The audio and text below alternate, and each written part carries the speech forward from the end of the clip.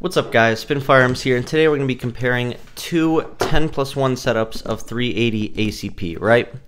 One being the SIG P365 chamber in 380, a 10+1 setup like I said, and the Ruger LCP Max, which is also 10+1 of 380. The major difference is the size and also the price. This SIG is about $500, whereas the Ruger LCP Max is about $350. So you have about a $150 difference. Let's get into it, but before that, please hit the like button. Please drop a comment down below. It's free, but it still helps support the channel, still helps put me in the algorithms, and it would mean a lot to me. Anyways, SIG P365 chamber in 380. Even though I'm not a massive P365 fan, I do like this firearm for shooting. It's very smooth. A lot of people, I have them shoot this for their first firearm when we go to the range, and a lot of women like shooting this firearm. It tends to fit their hand really well, handles recoil really well, especially in 380.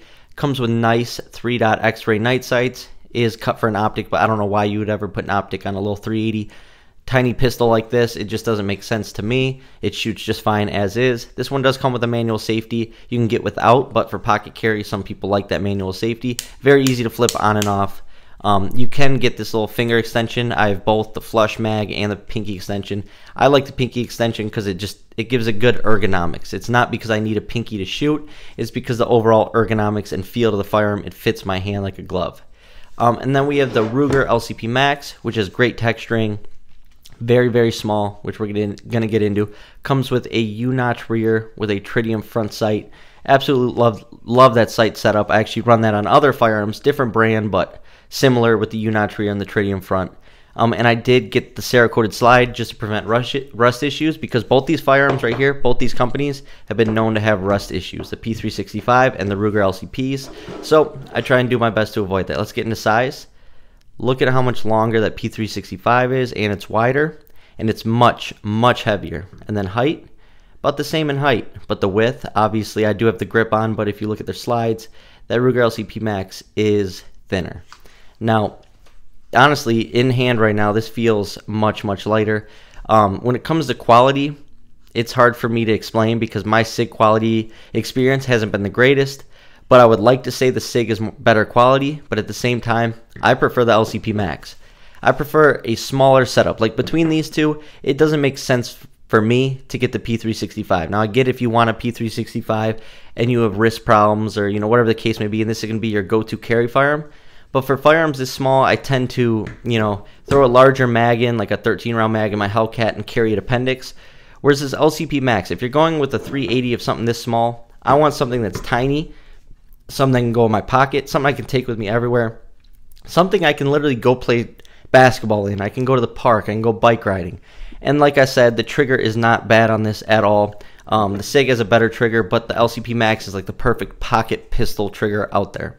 I just like the flexibility that this can play in your life. You can literally take this anywhere and not a single person will know. Where this does print a little more and it is a little thicker, but like I said, it is the better shooting of the two. It handles recoil much better.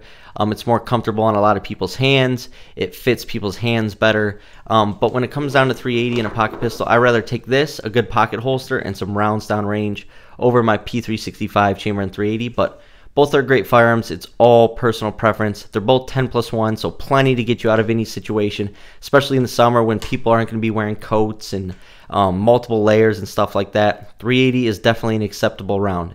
Now, what rounds do I carry out of these? I carry Underwood Extreme Defenders.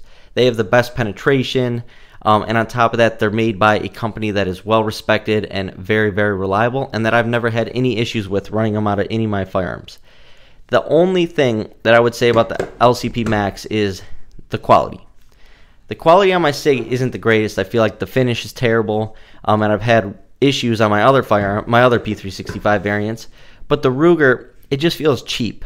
I'm just being honest with you guys. It feels cheap, but it's supposed to feel like that because it's super light.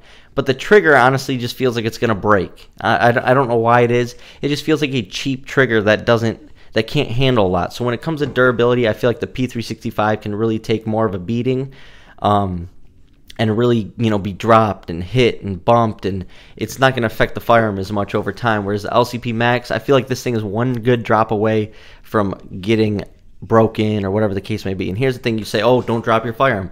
Then you guys have never trained before, because that happens during training. You drop your firearm, you bump into stuff.